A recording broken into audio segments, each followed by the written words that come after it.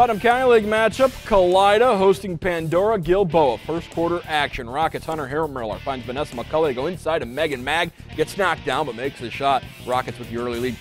Kalida quickly answers. Kennedy Hoffman misses, but Elizabeth Turnwald gets the putback, tying the game at 2 apiece. Later in the first quarter, still a 2-2 game.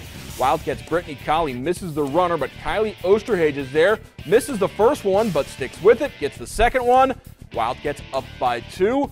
Rockets' Shea Watkins comes up with the steal. Ahead to Hunter Harremiller, and Harremiller lays it in.